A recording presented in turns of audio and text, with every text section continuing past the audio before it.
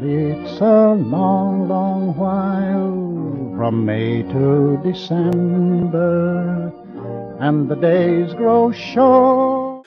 Old-fashioned pure romance movies have been relegated to the Hallmark and Lifetime trash heap recently, but there are still opportunities for new romance ideas if they can properly share the love. The Idea of You streams on Prime Video beginning May 2nd and features our old pal Anne Hathaway as Solene, a woman on the cusp of her 40th birthday, wowza, who had a daughter when she was in her early 20s and is now divorced from her ex Daniel, Reed Scott.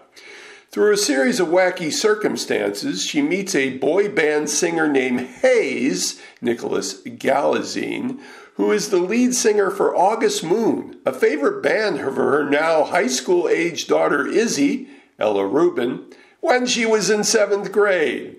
Hayes is now 24, Solene is decidedly older, but they instantly connect and begin a relationship. When it takes a turn to serious love, social media and the clickbait press take notice, and the whole thing starts to disrupt everyone's lives. It's up to Solene to make the right decision about the coupling.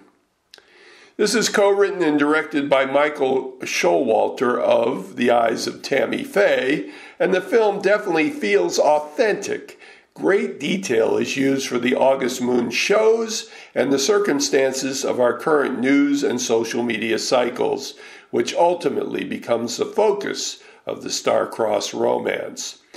Hathaway and Nicholas Galizine have the right chemistry, and it's hard to believe that movie star fabulous Anne Hathaway would ever have to play a scene where she is insecure around 20-something groupies in bikinis.